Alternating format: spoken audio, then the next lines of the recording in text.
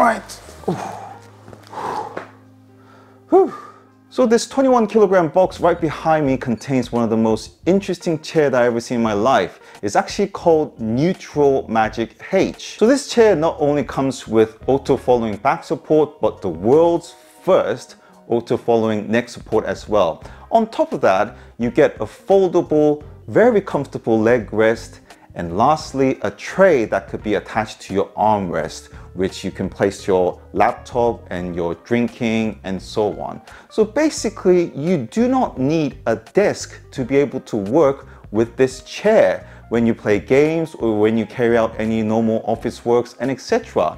This is what we call a desk chair, which will be a fantastic collection for myself. So enough said, let's get on with the unboxing, shall we? So here it goes. Wow, look at that. If you were to take out the first component, looks like it's gonna go on your back. Wow, look at that. That is the actual support, isn't it? Cool, this is actually bigger than I thought. This, people, is probably another very important component. Laptop, use your mouse here, mobile phone, and your cup as well.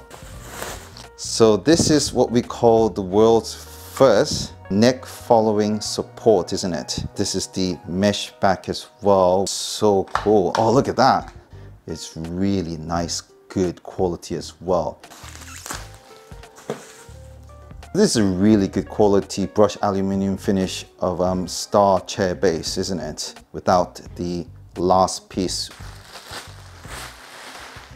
So this is one of the armrests, left-hand side to be precise.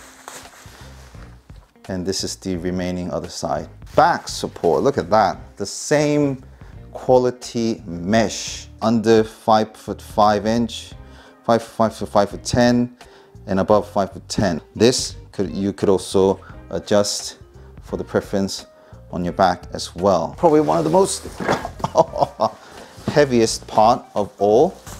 Yeah. Okay, so really good cushioning. You can immediately tell by the thickness of the cushion. And the bottom is the actual foldable leg rest. Slide it this way, fold it. That's how it looks like. A really nice cushioning as well.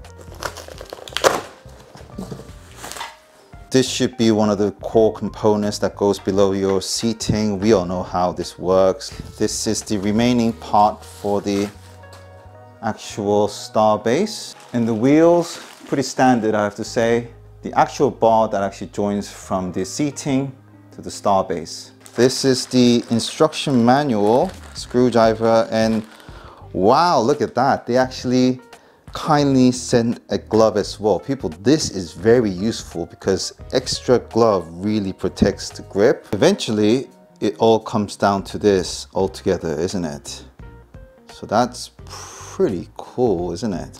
Right, to start with, you actually bolt in 4 of these screws on each corner between the heart of the base mechanism and the soft cushioning base, okay? So the actual adjustment handle, this is pointing towards to the leg rest side and the flat end goes to the other side. Place the armrest against the actual base. If you look carefully, there's an R there, and that really needs to match with the sticker R here. And as you can see, I deliberately pushed it out. Right, next one is putting in these 3 screws so that the auto following back support mechanism can join the actual overall base. You need to actually take that out and push it in and make a joint there. Don't worry if it actually does not go all the way in. You just need to slightly push it harder and it's all fitting well. It seems like there's gonna be some other extra joints, but somehow the instruction tells me to just push it right in. This needs to make love to this part. Voila! I'm between 5'5" to 5'10" join bit here, and then you just need to screw this in.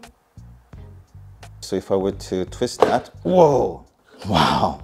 That's really nice spring action there, isn't it? This hooks onto the backrest. This needs to go beneath and it's firm together by using this screw here. It actually comes with spare each screws with a screwdriver in case you need one, and also an Allen key as well. Oh, and lastly, it also comes with this silicone cover with a 3M adhesive on the back. You can hide the actual joint. You know that first piece of plastic I showed you during the unboxing process, that actually goes below the actual tray itself. You can readjust the width of it. Here goes to the other side of armrest. You basically slightly push it in. So this is the actual desk chair. I didn't realize early on, but you can actually place your tablet PC here with a power feed coming from either these two holes here, and then again your smartphone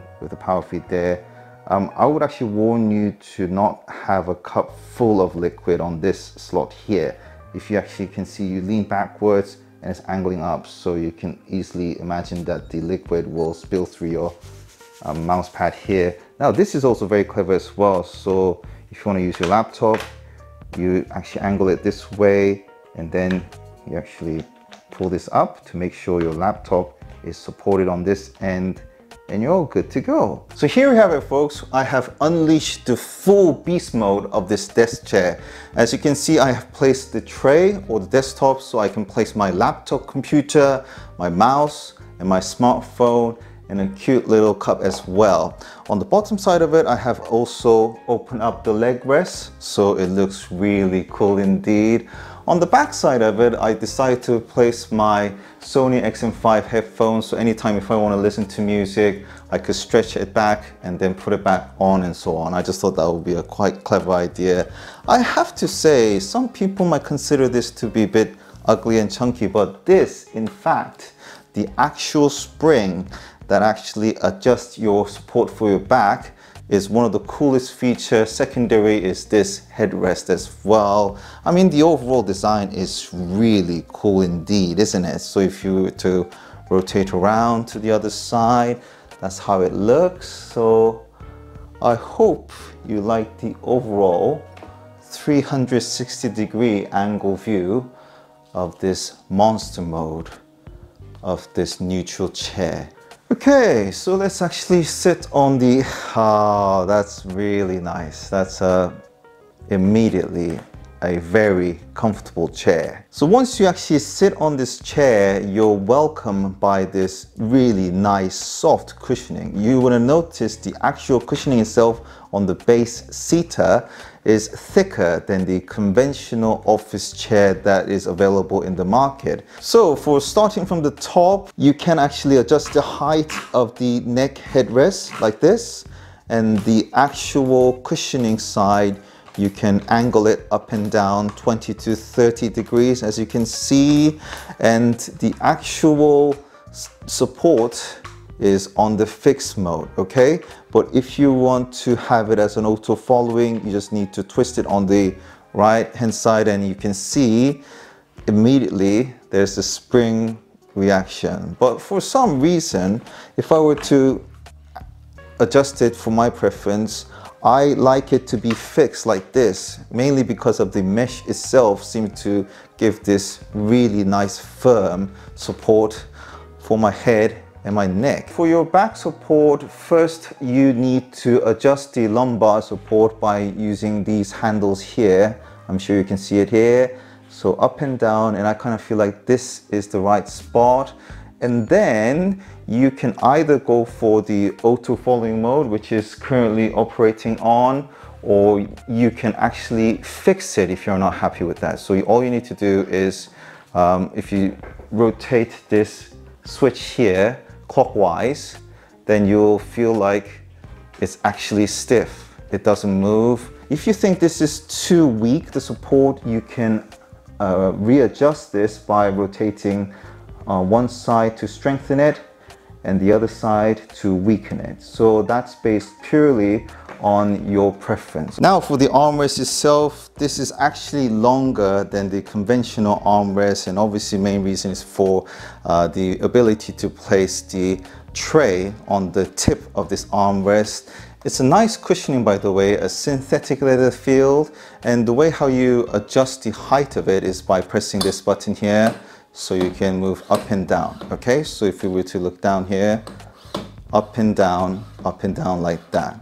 Okay, you can actually rotate it this way, and also you can move forward and backward. The other side of the armrest, you'll see this button here. So this is mainly for sliding the armrest inwards and outwards. Okay, again, inwards and outwards, inwards, outwards, inwards and outwards. Now, actually, for the adjustment of the base seater, on the front side, you'll see this bar here. Okay, so if you were to pull it up, this is where you can actually move this base forward or backwards. Okay, that's what it's for, and if you're happy with it, you just release it and that's fixed. On the back side, if you want to actually lock the incline on backwards, you just need to actually push it in, and then it's locked. Okay, you can see that it's not moving, this whole thing, but if you were to pull it out, then you can hear the click sound, and immediately you could actually move it incline backwards. And if you want to also adjust the height of your seater, then you just need to pull it up, and then you could actually adjust it to your preference. For the actual leg rest, all you need to do is slide it out or slide it in. Okay, and then the final movement is you actually use your hands, both of your hands, to rotate it, and that's all good to go. Now, if you want to put it back, all you need to do is pull it, this actual button here, pull it and rotate it. Okay, then you can actually rotate it back and again slide backwards. Now that is really comfortable, I have to say. I'm really pleased by this. Your weight stress is no longer focused on your bottom of your hip. It distributes into 3 main points. I can feel from the top is actually your head against your neck head support, and then it's no longer stressing out your lower back, but your upper back is pressing down on the back support, and then finally it's both of your legs leaning against the leg support. So those are the 3 main weight stress points that I can immediately feel. This is really good. Now, on the desk chair option, where you actually place your tray on the chair itself, I heard some people actually complain the fact that if you actually sit upright, you cannot work on your laptop. And yeah, in this circumstance, it's quite true. But the alternative is that you can always adjust the height, and that seems to be perfectly fine for me. Or the other solution is you can technically pull this to the edge of the armrest itself. I think they were assuming that the tray needs to be always, you know, slide backwards all the way in. But I think this is also acceptable. Now, a bit of a nuisance. Once I finish working on this desk chair mode, I have to actually pull out the whole tray and place it on the floor to be able to walk out of this chair. So I wish there would be a better solution for that as well. So from the beginning, I've been questioning myself why this Newtral MegicH chair weighs so much, i.e. 20 to 21 kilogram. But it's when this moment I decided to actually quickly decline backwards. I initially had this fear going, whoa, I'm gonna fall on the floor and injure myself. But in fact, because of the soft cushioning seater and also the metal component and the base and etc., the weight itself is heavy enough, it can support you to do various relaxation modes. So you can do this, and you can do that, and you can almost fall asleep, and etc. So knowing the fact that this really high quality, really comforting chair is waiting for me at home, it's really good feeling indeed. So I'll definitely recommend you guys to also get one so that you can actually carry on with your hobby, i.e. YouTubing, or you could play some games, watching TV, and even you can fall asleep as well indeed. So I hope this video covered almost every aspect, i.e. how to assemble the Newtral MegicH chair or use every single component related to the chair and etc. But if you have any queries, please do comment below. And thank you very much for watching this video. This is LJP Tech. All the best. Bye-bye.